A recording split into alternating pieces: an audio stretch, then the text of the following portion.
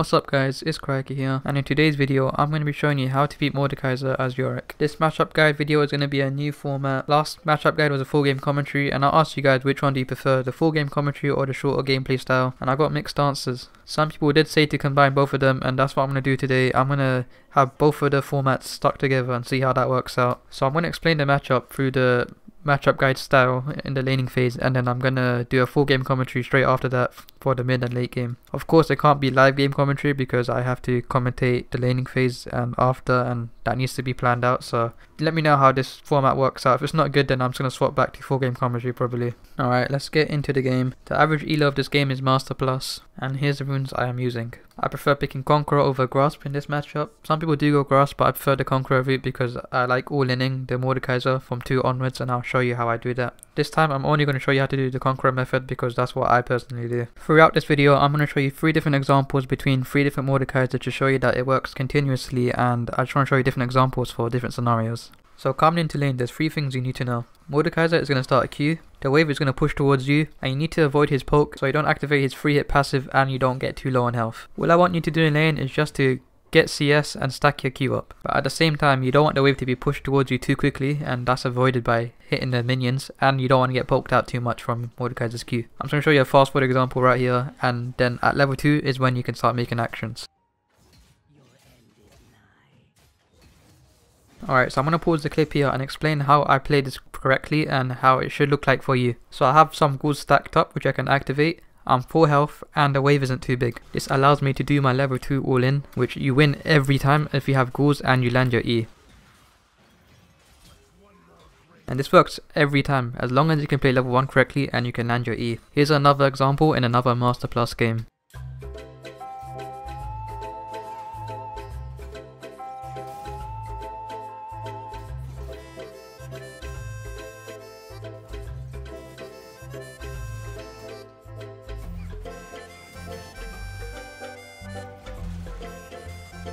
And don't worry, you don't have to play level 1 perfectly every time. This scenario is slightly different because the Mordekaiser invaded our blue side of his team and he got 2 assists from it. And with the invade he started the E obviously so he can get the assist, and now he has the XP advantage and he's going to get level advantage, so I can't really stay next to the wave, and that's when I lose my pressure. But it's alright, even though I messed up level 1, I still have a 2nd, 3rd, 4th and 5th chance. You can do this from level 2 to level 5. As long as you're not too low on health, you have ghouls and you can land your E.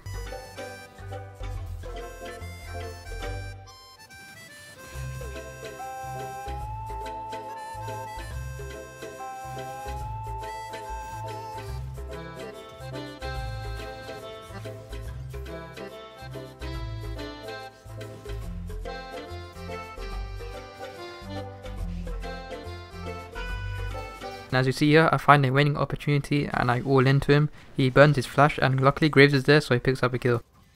What's cool about this matchup and what I find really good about it is that pre-6 you can actually always have a chance to kill Mordekaiser. You don't really get that in much matchup since Yorick is a weak laner. All you really need is to have ghouls, land your E, land the W, and you just don't activate his passive. Even if you do activate the passive you can carry around it and still win. And here's an example right here. So far I've taught you how to beat Mordekaiser from level 2 to 5, and that's good and all, but what about level 6 onwards when his ult is up? That's probably the main thing about Mordekaiser. And what I'm going to tell you guys is pretty surprising and it doesn't make sense, but I'll explain it. I don't build QSS against Mordekaiser. Ever since the slight nerf he got on his ult, so it's slightly shorter, I can actually survive his death roam, and all you have to do is just W him when he's in the death roam and run away. The thing is, I have no footage of this happening. I don't know why or how, maybe because my presence is just too much for these Mordekaiser players and how I play Maiden correctly, which I will show in the full game commentary. I just haven't got ulted yet, and I think the main reason is because I never press W in lane. They know I'm saving it for them to ult me and then I'm going to W them, and that's probably why they never actually ult me. So it's kind of weird. I'm playing Yorick without a W and he's playing Mordekaiser without ult, and it's a trade-off I don't really mind. So let's move on to the full game, and whilst we do that I'm just going to explain the build path I do in the early game. Alright, so this is the full game section. I'm not doing this live because I had to do a scripted laning phase, so it's not going to be a live full game, but I'm just going to commentate what I'm doing and my thought process behind what I'm doing, I guess. There's no mistake I did. This wasn't a master elo game, this was actually a diamond 1 game, so that was a mistake I need to correct. I actually had no games in Challenger against Mordekaiser, so weird. Or all masters, I don't know, people don't pick him that much. It's an easy pick as well, so I really like that pick. Anyway, yeah, leash the Uda, come into lane, and then of course I'm gonna play level 1 like I explained how I play level 1. Play it safe, don't get hit by his Q too much, and just get the minions so it doesn't get too big. Yeah, so this Mordekaiser is Diamond 1, he's not Masters. Alright, all these matchups are all in Diamond 1. Haven't had a Challenger Mordekaiser yet. That's kind of disappointing. But I have faced Challenger Aatrox and Fioras, so I can make a matchup guys on those after. And Aurelius, so yeah. Anyway, I'm level 2 now. Gonna do my patented, I don't know yet that word. But yeah, I'm just gonna go in. I'm just terrible. Patent. Yeah, whatever. Anyway, I don't know what I'm saying, but yeah. So I've got a lane advantage now. He's half health. And I've got a lane prior, basically. I can actually kill him from... I can't kill him now, obviously, because the wave pushed in. I just want to push... My full process behind this is just to push this in. And don't get ganked. Because Mordekaiser didn't leash, so jungler might be coming. As an Evelyn though, she don't really gank pre-6, you don't see that much. And if she does gank, it's an Evelyn, I can just box her out. So it's all good. So I can play up if I want. Let's give him a little poke there.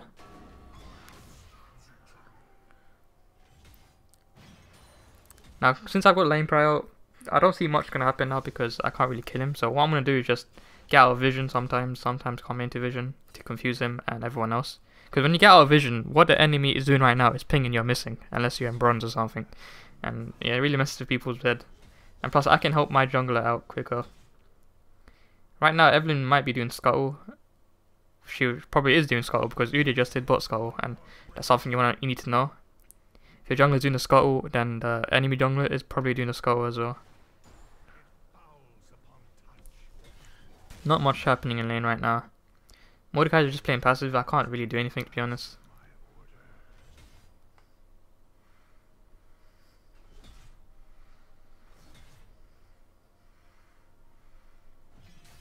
Alright, so it's going to push towards me now. I know it's going to push towards me because the back caster minions. And I can actually look for a kill if it comes to the middle of the lane. Don't want to activate my ghouls because then it will push towards him after that. I don't want that to happen. Alright, Nocturne gets the kill on Cassiopeia. It's fine. Oh yeah, this Evelyn and Nocturne is actually duoed. That's what I remember. From what I remember, yeah. But yeah, it's perfect. It's going to push in towards me. I don't want it to push fully in towards me because you can get a free back if this whole wave gets under my tower. So I want to slim it down. Level 5, I can actually kill him now. If I can land my E. Wait, why did only one ghoul come up? No, that messed me up. I thought all of them were going to come up, but I was out of the radius. Unfortunate. But I can freeze it right now. Yeah, there you go. That's perfect. It's not under my tower now, so you can't get a free back off. I can just minimize the wave so it doesn't get too big.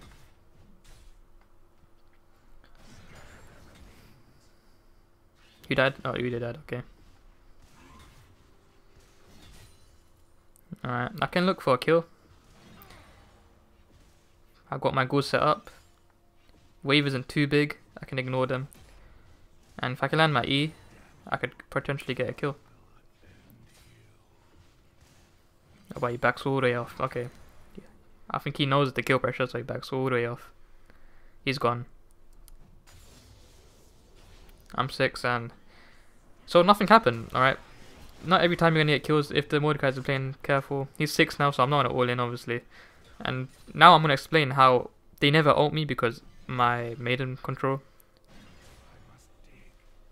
Alright, so when it comes to getting your first back items, it depends. If you're behind, I would go Merc Treads. If you're ahead or even and you're confident in your laning phase, I would first back Phage. What I'm going to do is push this in and get a first back Phage because I'm confident, obviously, because this is only D1, so... If I was playing cautious, I'll go Merc Treads first item.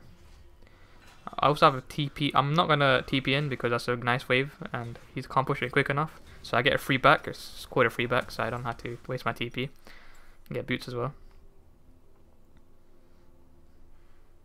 And now I got TP to play around the map because this is season 10 and top lane...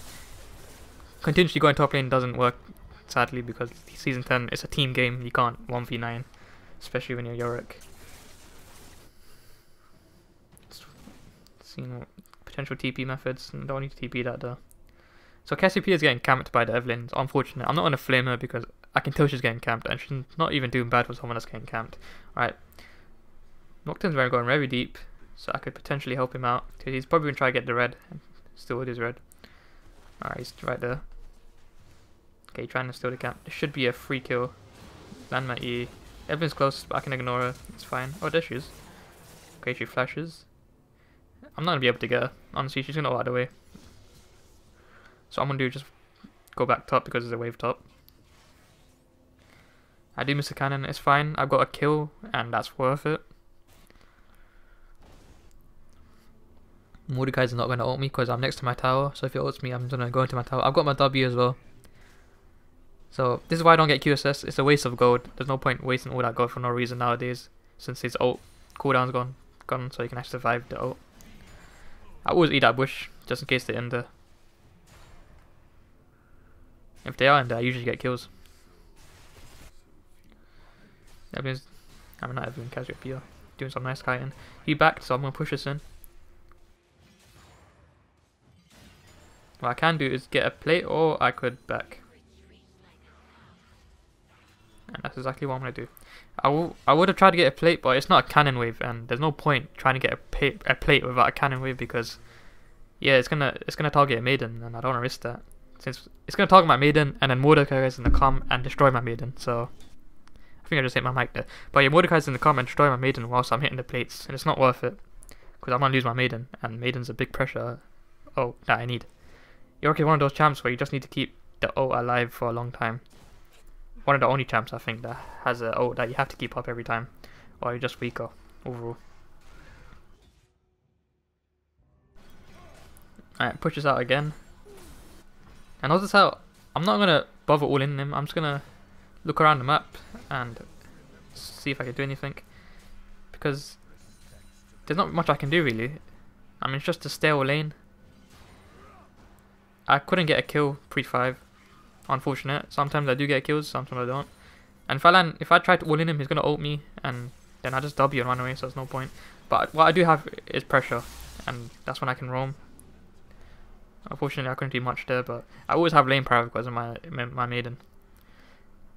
So it's a matchup where it gets stale. If you don't get a kill early game, it gets stale, like right now. Just pushing it in and back in. But I do have TP, so I can help out my laners, which I am doing right now. See a perfect opportunity. Hide in the bush, so Mordekaiser's at now. It should be a nice kill. Land my E on both of them, and then Mordekaiser's TPing in, which I'm gonna back off. Okay, he misses his E, so it's perfect time to go back in. If he has his ult, it's fine. I can still fight him. He's low right now. Get the Brum. And yeah, we get it. Alright, that was a perfect TP from me. I saw the perfect opportunity to all in, and then Mordekaiser did a panic follow up and didn't work out at all. And now I've got 3 kills and an item, and a gold advantage, so I'm ahead of the Mordekaiser now. It gets to a point where I just start all-inning the Mordekaiser without being scared of his ult. But I'm not in that point yet. If I had Trinity Force, then I would all-in him every time. I don't really care.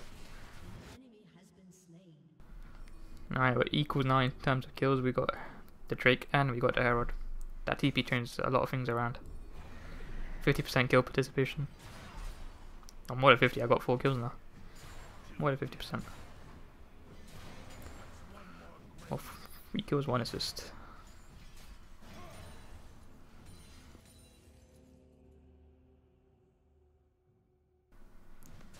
Morde doesn't come into lane, I'm just going to push this out again. It's fine, he can't do anything. He's not going to ult me. I can attack him, and he's not going to ult me. If he ults me there, I just press W and walk away. Nothing to panic about. This is why I never build QSS. They just don't ult me. I mean, admittedly, if I'm behind, they would ult me, but then I never get behind in a Mordekaiser lane. If I'm really behind, I might go QSS, but they'll set me more behind because I have to waste gold. So, yeah, QSS isn't something worth buying nowadays. I'm always just going to have lane presence. If I landed that, I would have all in him. Not use my W though, because I save my W when he ults me.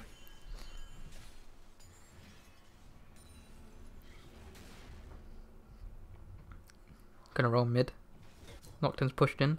Nocturne's the easy champ to gank. Not much abilities to run away with. As long as I can land my E and my W. Now I just walk straight into him. He uses E up. I missed the W. He flashes. It's fine because Uda's there. And that should be a kill. Evelyn's there as well. Just kite backwards. Okay, he went for the Uda and Uda gets killed. And he gets away. Unfortunate. Oh no, we got him. Oh, Swain must have got him. That's pretty cool. Alright, that's a Drake. Risky Drake because Evelyn's alive and I'm gonna ping that so my teammates know that.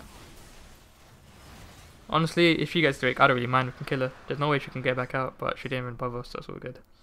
Mordekaiser rolled mid, wasting his time, which is good for us. Maybe the pink ward.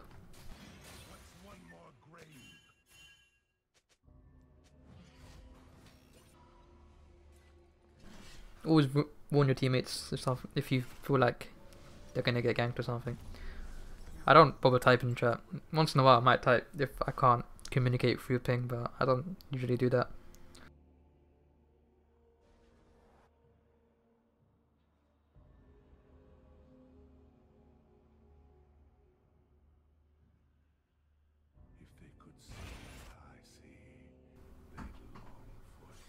So even though Cassiopeia's been getting camped, he's not too behind, which is impressive. I don't think she's behind at all actually, she's actually ahead. But yeah, again, I'm just going to push it in and probably go mid.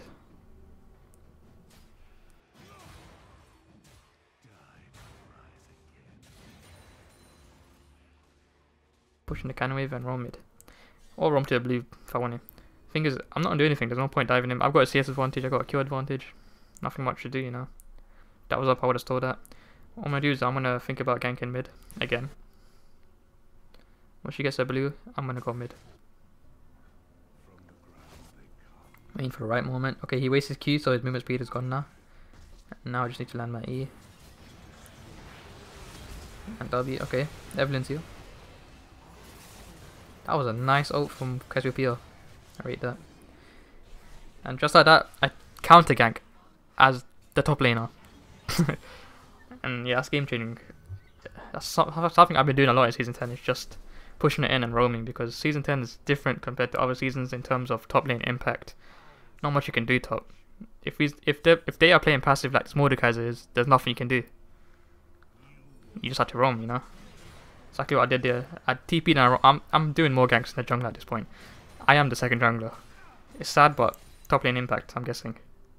Again, he's just hiding on the tower. And what can I do? There's nothing I can do. I can back and get a Trinity Force and then I can wreck him. Sadly, I can't dive Mordekaiser because of his ult, and I don't like the way the Maiden works and goes. Because when you're under the tower, it targets the champion, so you take aggro. It's really annoying. They need to change something about that, but there's not much you can do about it. What I'm going to do is push this in and get it back so I can get my big power spike.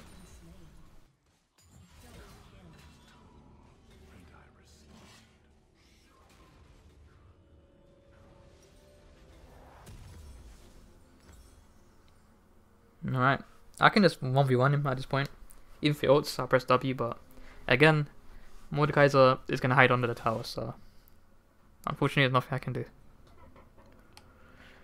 I mean, in lower elos they won't do this, they probably fight you, and I would love to show a lower elo game like Plat or something, but I don't think that's educational because they always make some big mistakes and I can just kill them continuously.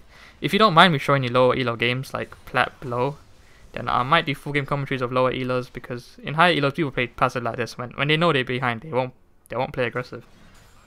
You don't really get that in higher elo. I mean, to be fair, this is D1, so they do usually do that. I don't know, but yeah, I get a free tower create backed. Use your W before you go into tower range, by the way. So yeah, thanks there. As I did there, and you just there. I mean, he just lost his tower. He's done nothing for his whole team. I've got 8 kill participation, more than half, and has none. 0 kill participation. This is me changing the game with just my presence moving around the map. That's what you have to do. Something I need to practice a bit more in EU West, but yeah. Really hate this knockdown out. Take jungle camps, This typical thing you meant to do in your head. You take everything, keep that CS number up. Maybe gank them knockdown if he's gonna play like this again. This guy has really no awareness. Oh, because Evelyn's there. I forgot the duo. Oh, how did I miss that? That even so free. Oh, oh no, that is sad. No, I have to flash for that. That's just sad. And then she flashes. And yeah, I can dive this man. There we go.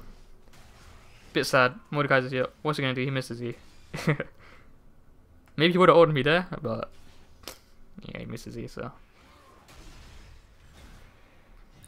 okay. Maybe I could show example here. Is he gonna ult me? He's not ulting me. Is he?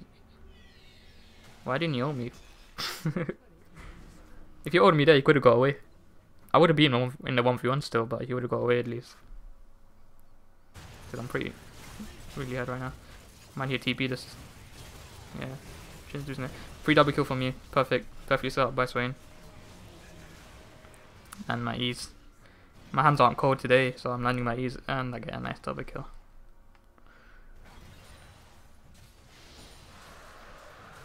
Like I said, sometimes I'm landing every E, sometimes I'm not landing any.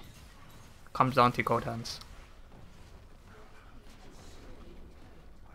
I've got so much gold. I can get Derek's first back maybe. I get enough gold. Yeah, normal build Derek's gauge into damage item again. Because I'm pretty fed this game. Merc Tread is the only thing I build against Mordekaiser. QSS, if I'm getting ulted a lot in team fights, I'll build a QSS. Doesn't really happen though, so.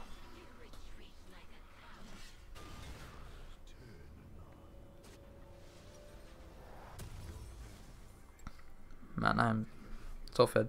I always get a Doran's Blade after my Sterex, unless otherwise I need to get tanky, then I might get Ruby Crystal.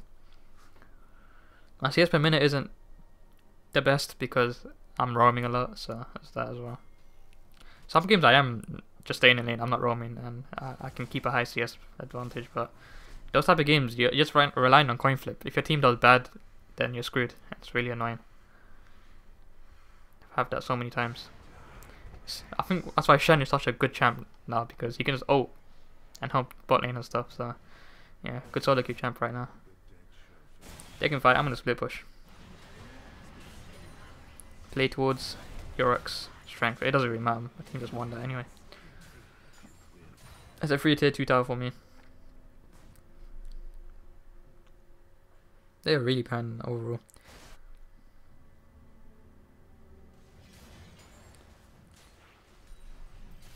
Nice tier 2 tower. Like I said, cannon minion, I said this before, but if you have a cannon wave, that's an indicator that there's a free tower ahead of you. You will 100% get a free tower with a cannon wave. You did melt towers down with cannon waves. Use a W so it targets the W. Look at that, I'm just melting the tower right now. That's what I really like about Yorick.